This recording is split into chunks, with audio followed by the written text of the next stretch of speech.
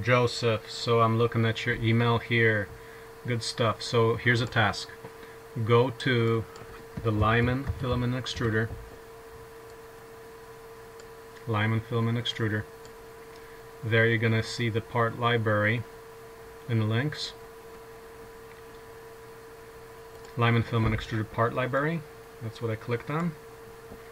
There it is. So we got a bunch of STL files for the Lyman Filament Extruder. Take any one that's more than 100 and redraw it. So but start with simple ones. Like, I'm looking at these 61K, blah blah blah, various ones, 34K, 400K. That's a great case. 400K. There's no reason why this should be 400K. So the idea is, like we talked about, we can't make a CAD file that has, these are all the pieces for the CAD.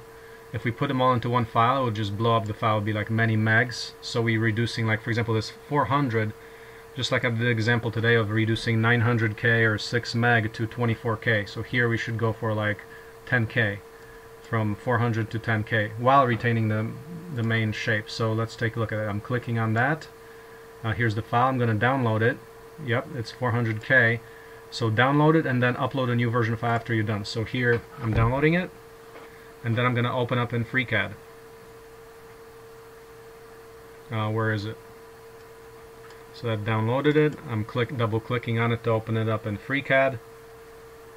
FreeCAD is booting up, and I'll show you how to do it. So what you want to do is you want to measure the dimensions and then draw it from scratch, but using the part workbench. Part workbench. Remember what we talked about today. It's fast. It's lower memory than using the sketcher. So sketcher, you typically go start a new sketch. On your XY plane, let's say. That's in the FreeCAD 101 video. You can draw a square. You can draw a square. Close. You can go to then part workbench or part design. And in part design, you turn it into a pad. Congratulations, we just turned it. Where is it? There it is somewhere. I just turned it into a solid. Yeah, it's not. We turn it into a solid. But then if you go into part, you can create. So quit out of this. Create a solid like this right there. There it is. It's this solid right here is the one I just created, or a cone. I don't know why it backs up in there. I just created a cone here. Okay, somehow something is wrong with my FreeCAD. But anyway, I just did a cone. And okay, it's not cooperating with me here. So I'm gonna go back to, where's my file? So this STL, what happened to it?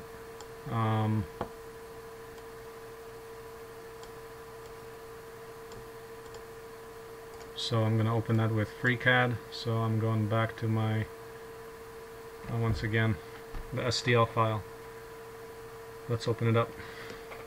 So point being, what I just tried to show you, don't go into the sketcher workbench, go into the part workbench. Okay, so here I loaded up the file. I don't know where it is, so I go into View, Standard Views, Fit All. Okay, there it is. Sometimes when you open things up, they don't open up, and you gotta find where they are. So here it is. There we go. 400K for this? Nonsense. This is a cylinder. Yeah. So, but you gotta take measurements. What's the measurements of this thing? So go into the different views, like hit 1 on your keyboard, 2, 3, 4, 5, 6, 7. Those are all the different views from the different perspectives. Essentially 2 views. You need to know that diameter and like the inner one and the outer one. So how do you approximate this? Well, make one cylinder, like make a wider. Let's make this out of 3 cylinders. One is a wide cylinder here. One is a little smaller cylinder, and the third cylinder is going to be the hole that's inside. You can make this by 3 Boolean shapes, meaning you add the first 2, and then you subtract the middle. So go to part. So this is where you start becoming fluent. So part, go to your cylinder. Bam, just did it. Okay, so let's Where did that appear? Well, so this is here. It creates the cylinder at the origin, so let's go to View, Standard Views Fit All. See, and I don't know where it put it. Okay, so because what happened here is that when this file was created, it probably got saved in some non-origin location, and that's why like I can't even find where the origin is right from here, and I don't know where it is. So okay, but what I need here, the important part is measurements. So do that. You can measure it, what's on the inside, what's on the outside. So use the tape measure. Tape measure is that one there. So go there. Bam. What happened? Click on a tape measure.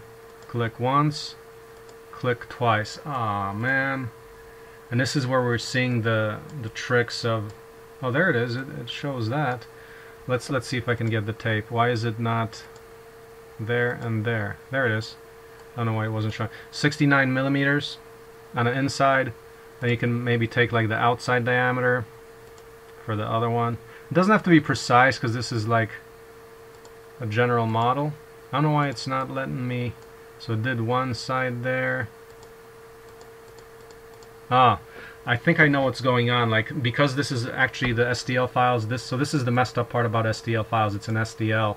You can only click on the vertices, and it's actually made up of many little triangles. So you have to hit right on triangle. But anyway, you get the idea here. Then you get the diameter of the outer one. So click. Well, keep clicking until you hear it catch. So the outer one, yeah, 82. So anyway, you go into, take some measurements, and then after that, I'm going to open up a new page, new sheet here, so I can put in. So now using the part workbench, take a look at this. So put in a cylinder, great. Go to the cylinder, go to the data. Radius. Radius is going to be, what do we say? The one was like, what, 84 millimeters? So radius is going to be 42. Okay, there you go. And then the height, well, I forgot to measure the height, but that height was like, I don't know, maybe 50 or whatever. So you got to take all the measurements. And then, okay, that's that. Then you create the second cylinder. I just created a second cylinder. It appeared there. So it's actually, it gets created at the origin. So now you take that one and mess with that. So that one's going to be, like I remember it was like 30, radius about 30 or so. Yep, and then the height is going to be like, you got to do the same as before, like whatever we did, 50. 50 for that. There's 50. Okay, so I made these two. So now I'm getting closer to making that shape, and then you'd have the third cylinder. Well, actually, I didn't draw this right. Yeah, you get the idea. But basically, you have to add shapes together. Like here, if you do the subtraction, so you take this one and that one, and the one you click on first. Let's see, this one. No, you have to select it, I think, in the tree view. There, that's the big cylinder, that's the small cylinder. Now it gets you these. These are the, you want to do a subtraction. So make a cut of two shapes, make a union, so a cut. This is union. Well, let's do this. Let's click on this one, and it says union difference. Subtract cylinder, first shape, second shape. So subtract, I guess, one from the other. Apply. Yep. Good. So I made this cylinder. So yeah, basically that's how you do it. But do it in the part workbench. Now let's look at the memory here. I'm going to save this. Save this. It's going to be whatever, tube, whatever it's called. Nope, doesn't like it. Control save. Save it on the desktop. Tube. Whatever. And I'm looking at the tube file properties. That thing is a whopping 4.3 kilobytes. So the bottom line here is 4.3 kilobytes is lower than 415 kilobytes. So do this, man. Just start playing with this. What you're gonna do is end up getting a lot of insights on how to work with shapes, making Boolean subtractions and so forth. You can look at the file simplification instructional of today, But this is good. So you can just take anything from the Lyman Filament Extruder page. These are the parts that we're going to have to print out.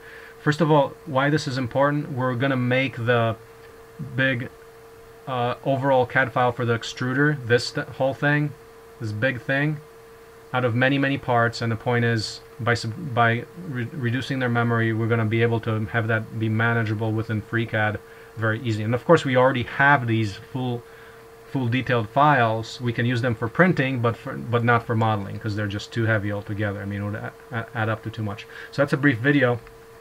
Do it, baby. It's all you and the rest of the world.